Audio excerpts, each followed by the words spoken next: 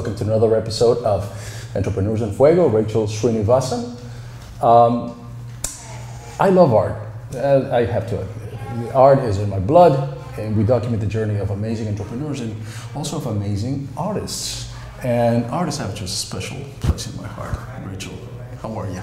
I'm good. I do know that you like art because I have seen a few other interviews with other artists, and you really are really into it. You're really paying attention, and you appreciate the creativity that goes into creating pieces. I love the fact, or the idea of how art is created. You know, the process. What is that you're thinking when you tell me about this piece right here? Can we get it there, David? Let me put it right here. So this piece was created for a show called Inglorious Arizona that was a collaboration between Arizona Republic and ArtLink. Mm-hmm. And all of the artists were assigned a story of a real inglorious character in Arizona's past. So this is Rutherford Nephew, and his nickname is Climax Jim because he loved Climax chewing tobacco so much.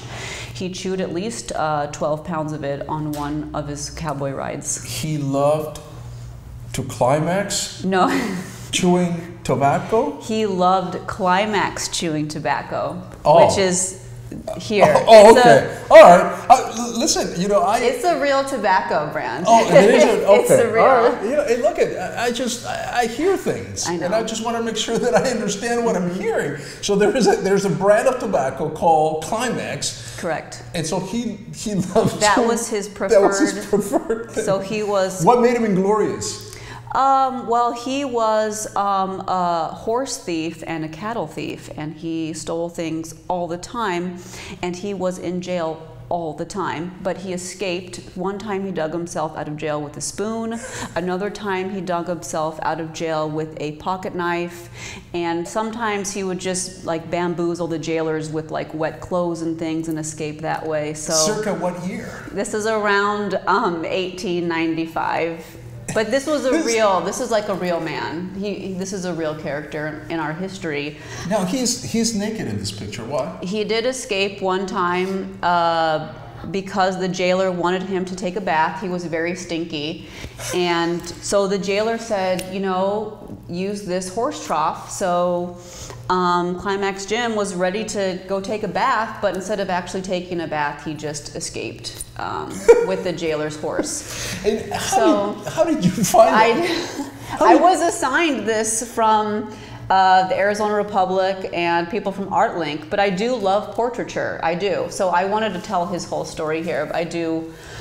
So this is like a cowboy portrait. I do a lot of self-portraits and portraits of my daughter and other people that mean a lot to me. You love goggles. Yeah, I do. I'm painting a lot of swimmers recently. Yeah, what's up with that? Because water, I believe that being in the water is something that is healing. It makes people joyful. So I have a swim series that will be on display at Gamage in May, and it's featuring swimmers. There's just some incredible pieces. Look at this. Yes. So you have, can you hold that there at the end? Yeah. Perfect. You have a portion of Picasso's Guernica. Yes. I know these things. It's another example. Of Guernica in here, which you've incorporated into this particular painting, which is called Conflict. Mm-hmm. Tell me about this one. This one, grab me. It is a very powerful piece. It is based on Theodore Jericho's original painting of the raft here, which he did paint with corpses. He did use corpses to paint his portrait. To paint this painting, mm-hmm. And it's a lot about the conflict that happens, in day-to-day life. There's Guernica, of course, is about war. Sure. This is a combatant here. Frida Kahlo, those are her hearts. Yep. She was always in emotional conflict. And I believe that it's very important to realize where the conflict lies in our lives and to work through that. Art helps us with things like this. How does it help you? It helps me because as an artist, I'm always, you know, battling my emotions and how to get that out on the canvas. And I believe that it's something that I experience, but it's not unique to me. Everybody goes through this in their lives. Are you in conflict yourself? Of course, all the time. Is that why you paint, or do you paint because you're happy?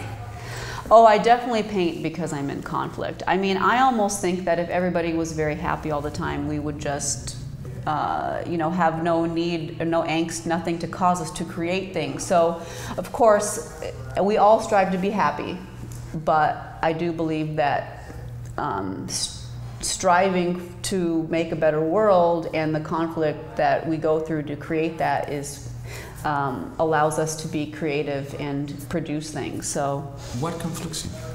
Well, a lot of things, you know, my success or lack of success as an artist, things like that, or, you know, in the evenings after dinner, should I drink, should I not drink, like what time to wake up in the day, and also, you know, things in the news on an everyday light. In an everyday light, there's a lot of things going on in the world right now. It makes you wonder, why is the world like this? Like, if the world is a reflection of what is going on interpersonally too. So if we have conflicts between us on an individual basis, those conflicts are also exhibited on the world stage in a larger picture. So we have to realize what parts of ourselves are ugly, what do we have to resolve. Don't you think, though, that perhaps you can separate yourself from somebody else's conflict and perhaps deal with your own happiness? Yeah, I mean, you can, but you also have to realize that we're all connected too. So even though if you know somebody else who's going through some sort of conflict, you need to understand that they are like you in a lot of ways too. So nobody is an island. Everybody's connected, and that's one of the important things that we all should know. Do you have a special time in the day where you paint? I usually paint in the evenings. I usually paint. You just pull all-nighters? You go. Sometimes yes, and that makes the next day very difficult. But I have woken up early to paint. I don't quite get as much done, and then it makes me late for other appointments I might have during the day. But honestly, like, any time to paint is really a good time. Walk me through your process. Okay. Yes, you are conflicted. You have something that you want to say, and you pick up a piece of canvas and you say it. Mm-hmm. Talk to me about that process. I mean, how does the image get to the canvas? Mm-hmm. Okay, well, it definitely starts in the mind and in the heart, just like every day, like living. Do you see the finished product? Sometimes, yes, I do. But I usually try to kind of write down ideas first, and then I will start with a sketchbook and kind of sketch them out. And from then, depending on how excited I am about the sketches, then I could immediately go to a painting, or sometimes I just go with larger sketches. But the most satisfying part of painting for me is starting on the canvas and just like taking a blank white canvas and just starting it and just going crazy. Have you ever finished a painting and you look back at it, I don't know, after a month or two, when you already sold it perhaps, and it's hanging in somebody's living room, and you go, I still wish that I could have finished something else in it? Or when you're done, you're done? Well, I really generally feel like when I'm done, but at the same time, like if I was really wanting to finish something else, I might just do it again. You know, I might just do a new painting of it, the same subject, and then just twist that end part. But at the same time, you have to really let the painting say what the painting is saying. Right? You have to let the painting be itself, not be totally controlling all the time. Because if you become very controlling with the medium, you can flatten it out and negate what you were trying to say in the first place. Mm-hmm. So it is a balance.